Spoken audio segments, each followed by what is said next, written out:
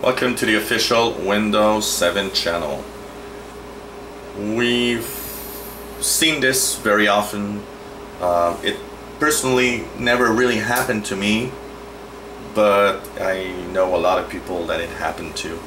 Being a tech guy, you see all sorts of things, and one of the major things that I see pretty often is the taskbar that's been moved around the screen, and people just don't know how to replace it.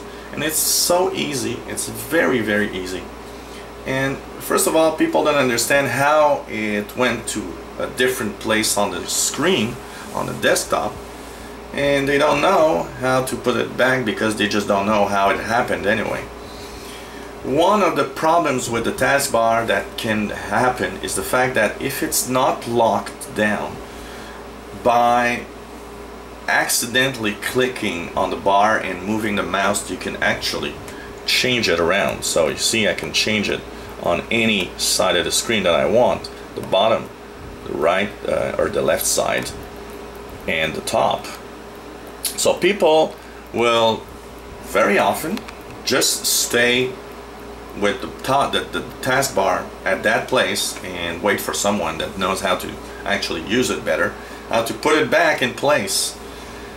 So how do you actually put it back in place? Well, you've seen it.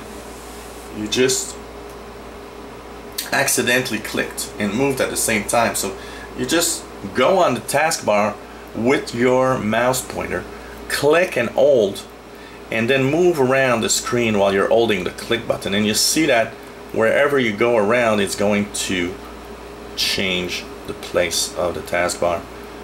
So just put it back. If you want to put it back down, just put it back down.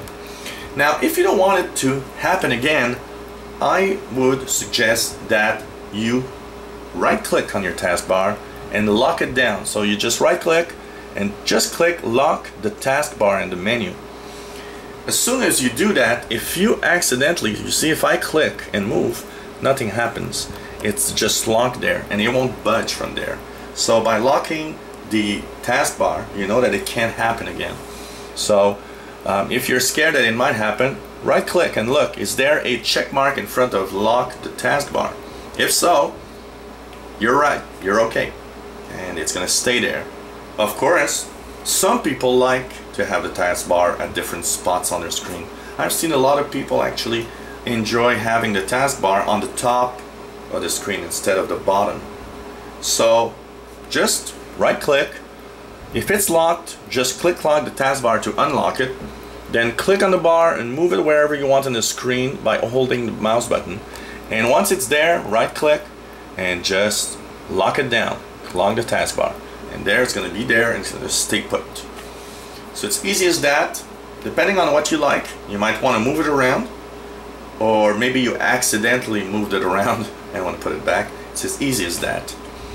So if you enjoy our videos, click the subscribe button and you'll be informed when new videos are online.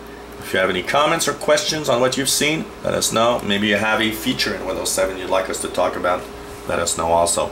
We'll be glad to do a video to help you, and you'll be helping others at the same time through this channel. So thanks for watching, and hope that you come back to the official Windows 7 channel. Bye bye.